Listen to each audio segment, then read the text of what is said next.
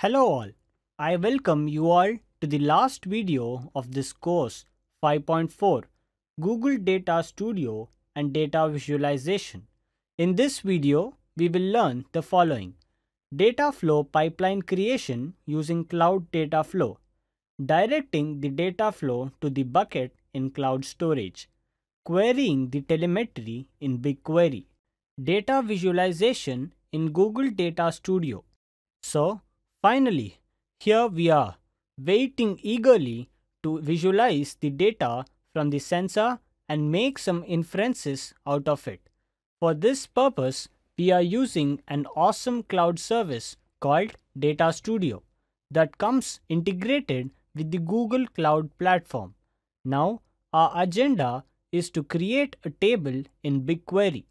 Later, we utilize the cloud storage bucket we created in the previous video as a buffer for our data, and finally we create a data flow pipeline from Cloud PubSub topic to BigQuery. So, like usual, head over to your Google Cloud Console and click on the BigQuery from the navigation menu. On the page before you, click on Create Dataset. Now, give it a name in the Dataset ID. Next, choose a data location of your choice.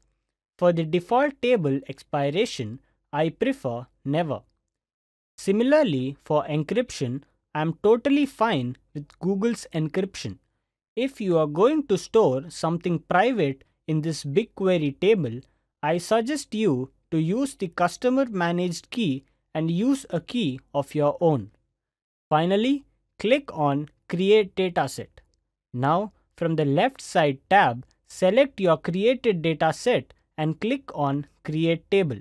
If you want to import your table from other sources like Drive, Cloud Storage, etc., select that in the Create Table From field. But I stick to the default empty table as the telemetry flows into my BigQuery table. Give your table a name. Next, under Schema, click on the Add Field option. In the name field, type the variable names we are sending in JSON format to the test_topic_console topic, one after another, and also choose their appropriate types. If you are using the same Python script from the resources section of video 2.5, then create a table exactly as shown here. Firstly, we have the data variable of type string, followed by timestamp variable of type timestamp.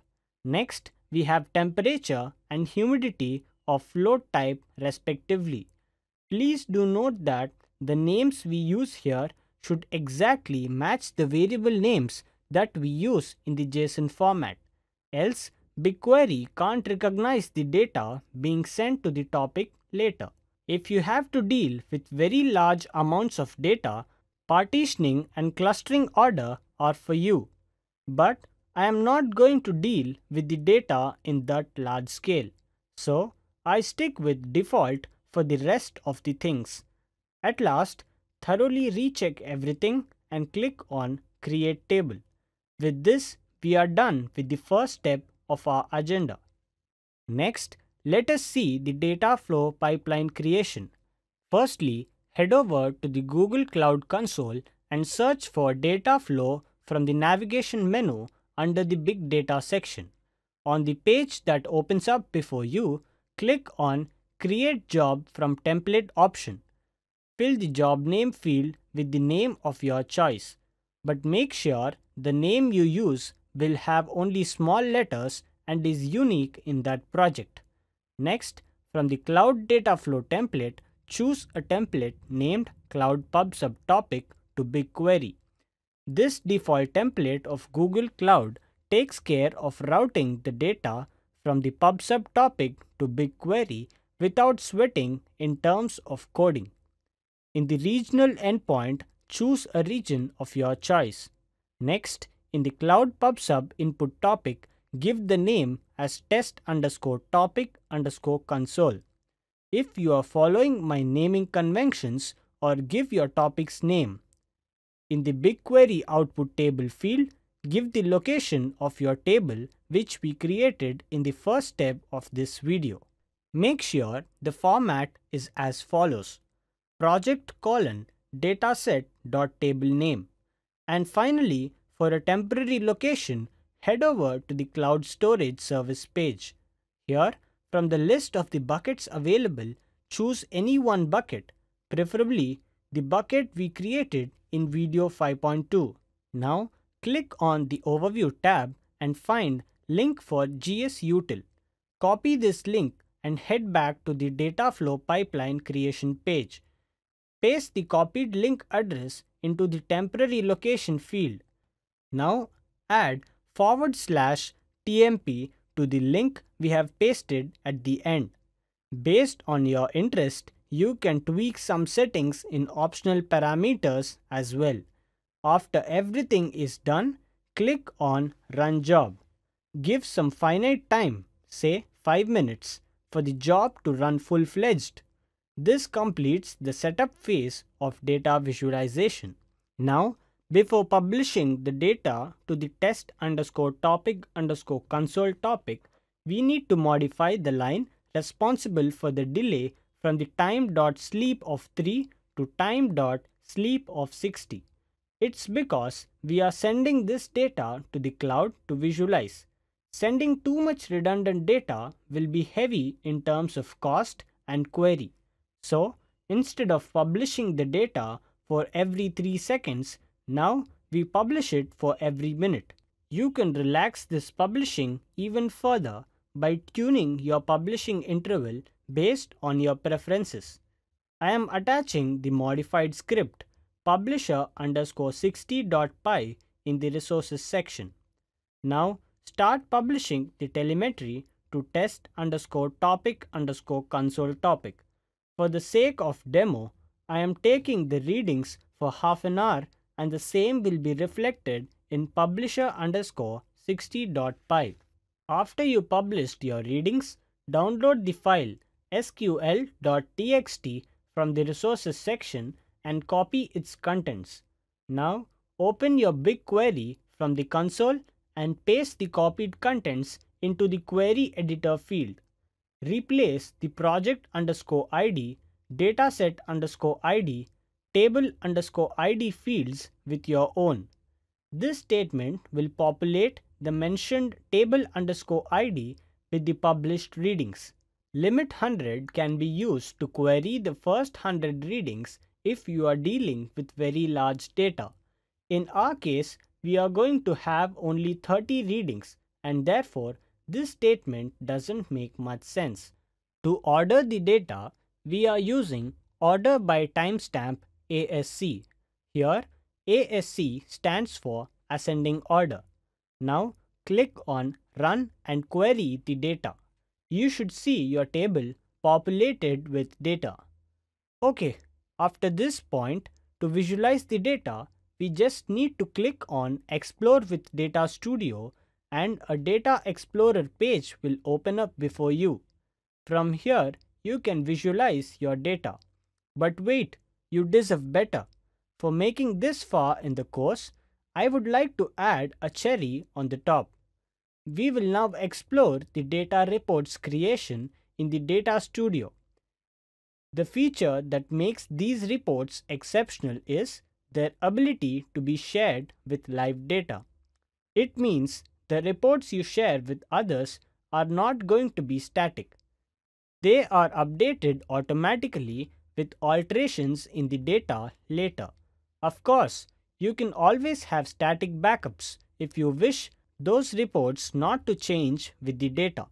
With this motivation, head over to https://datastudio.google.com. If you are greeted with a welcome screen, finish it and finally make sure you land upon a page that looks very similar to this. Now click on Create and then the data source. Here you can see all the connectors available for Data Studio. Look out for a BigQuery connector. Fortunately, I found it here itself. Click on Select. This should open a list of projects associated with your account. Make sure the account you use, the Google Cloud Console and Data Studio, are one and the same. From here, select the table you want to visualize and click on Connect. On the page before you, I recommend you disable record count and change the timestamp type to date or minute from date hour.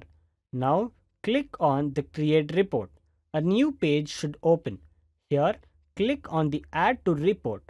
If you like dark themes like me, choose Simple Dark from the theme. Now click on Add a Chart button and select the time series chart. Now click anywhere on the artboard and that should place a time series chart on the artboard with the timestamp on the x-axis and temperature on the y-axis. Hola! There you go! You are done with data visualization corresponding to temperature. You can follow the same procedure for humidity as well. But the only thing you need to change is the metric of the chart. For humidity, you just need to change the metric of the time series chart to humidity. So here I am copying the temperature time series plot properties to the humidity plot. Now to make it clean and neat, you can style both the charts of your preference and enable the show points and show data labels to make data points visible on the plot. If you want to customize the plot for specific data points, click on the Filter Control button and place a filter. Change the dimension from data to timestamp. Click on the View and filter the data points based on your preference. This plethora of options available here provides you with endless customizations. Finally, to share the live report, click on Share and add people from here. Alternatively, you can download a PDF copy and share that. With this, I am going to conclude this video. Video summary. In this video, we have learned the following: data flow pipeline creation using Cloud Data Flow, directing the data flow to bucket in the cloud storage, querying the telemetry in BigQuery, data visualization in Google Data Studio. In this section, we have covered the following: Cloud Data Flow in brief, exploring the cloud storage, a tour of Cloud BigQuery, Data Studio and data visualization.